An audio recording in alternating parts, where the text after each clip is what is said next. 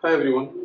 When you build a system, the goal is not to build a system without any failures, but the goal is actually to build a system which has the ability to handle failures, right?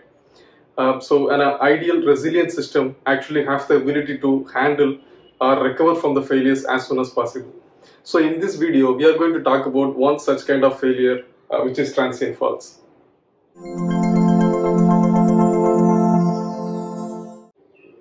Transient faults are actually temporary issues that could occur in any distributed system, and more often, and most of the times, these issues are self-correcting.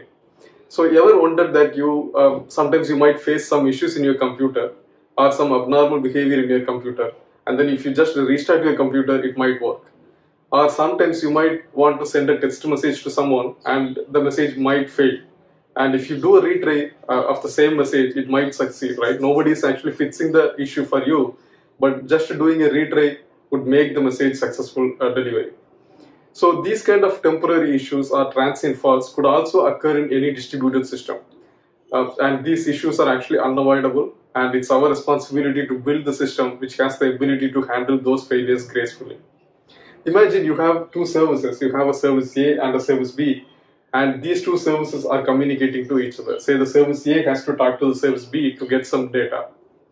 Now, in such scenarios, if the service B is actually returning a failure response, because there might be some kind of a transient fault or temporary issues in the service B side, in that scenario, if the service A do a retry on the same request after some time, there is a high possibility that the request will succeed. And this is what we call as handling the transient faults. But also we have to keep in mind that we cannot go ahead and retry all the failure responses. Because sometimes the failure at the service B side may not be because of the transient fault, it might be because of some kind of a permanent issue in the service B. So that time if you keep doing the retry on the service B, it might make the situation even worse. It might put your system in danger, right? So the service A, the client should have the ability to determine whether we should do a retry or not. And to do that, the developer should have some good idea on what is transient faults and what are all the different scenarios where the transient fault could occur. So one such one of the common cause of the transient fault is network. And I have been saying this in most of the videos that network is one of the unreliable factor in distributed system. Because even now, you can try this, you can open another tab in the browser and do a speed test. You will get some value, right? Some 50 Mbps or 100 Mbps of speed. And after some time, you do the same speed test, you might get a different value. Maybe the value is closer to the one that you received before, but it's not exactly same. Because network is inconsistent, it's not stable all the time. Because there are a lot of factors that actually decides the reliability of the network. And even in this case, right, the service A and service B communication, the traffic from the service A has to go through a lot of different network components. Like it needs to go through the DNS servers, it might have to go through the load balancers, switches and routers. So any issue or any fault in these components can actually result in a failure. So doing a retry on those kind of a transient faults can actually result in a positive response. So that's one of the common cause of transient faults. And another common cause of transient fault is busy server.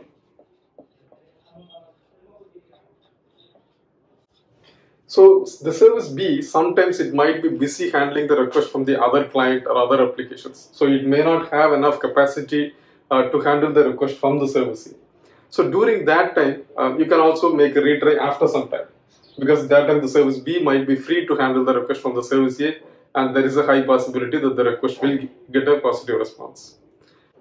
Because imagine you are hungry and you are going to a burger shop to get some hamburger. But what if the burger shop is completely crowded? Maybe you can wait in the shop until the crowd is clear, but you may also have some other job to do. So you come back to your home and go to the shop after some time. So that's exactly what we are doing here. When the server B is busy doing some other work, the service A will wait for some time and then it will do a retry after some time. Now the other thing that we have to keep in mind is when you do the retry, we cannot go ahead and do the retry indefinitely. Because we always need to have some kind of a limit on how long we can do the retry. Because if you keep doing the retry indefinitely, you might consume more CPU resources, and you will put the system in a very bad situation, right? So you always have to keep a retrain limit. And I would highly recommend to have the retrain limit as a configurable value, so you can have a different value in your non-production environment, and you can have a different value in your production environment. So in addition to the retrain limit, we also need to consider the time interval between the successive retries, because you cannot do the retry very immediately, and that will also consume a lot of CPU resources. It will not let the system do any other job during that period.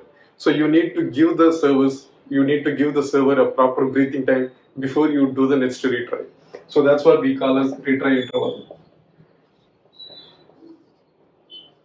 And there are two different types of retry interval we can actually have. One is static and one is dynamic. Say, in case of static, you can actually say, okay, my retry interval is 3 seconds. So whenever the service B give a failure response to the service A, you actually do a retry after 3 seconds, after every 3 seconds. And then you will have a particular retry limit by which you will stop doing the retry. Now, when you say dynamic retry, when the service B is actually returning a failure response, first you will just wait for 1 second and then you do a retry. And in case even after that, if the service B is again returning a failure response, then you will wait for 3 seconds and then you do a retry, and then 5 seconds, and then maybe 10 seconds, then you do a retry.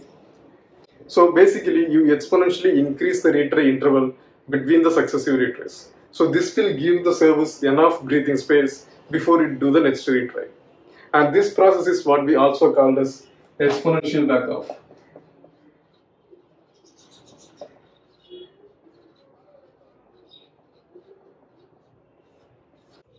So far we have seen how to handle the transient faults using the retry mechanism, right?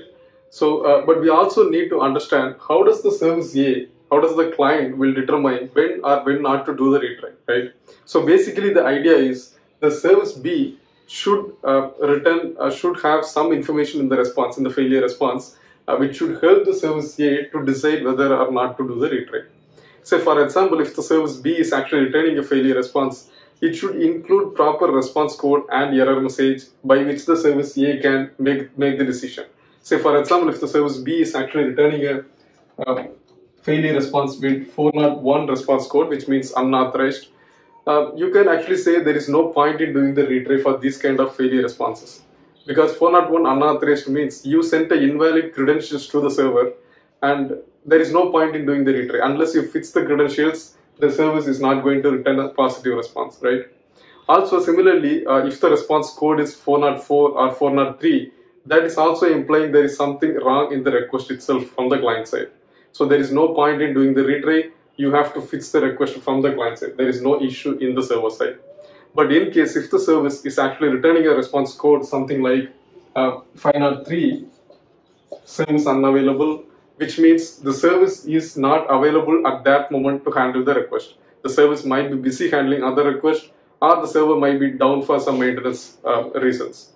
So during those scenarios, it is actually worth doing a retry. Maybe after some time, the service might become available. So if you do a retry, there is more high possibility that the request will succeed.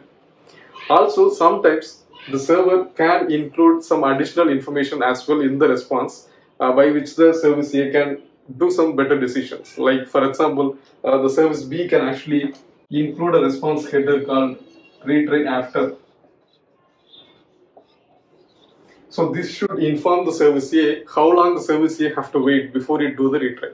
So those kind of additional information from the server also will help to make the right decision. And yeah, so far we have seen what is transient faults and what are the different occasions the transient faults could occur, and what are the different mechanisms available to handle such failures. I hope this video is really useful to you. Thanks a lot for watching. Audio Jungle.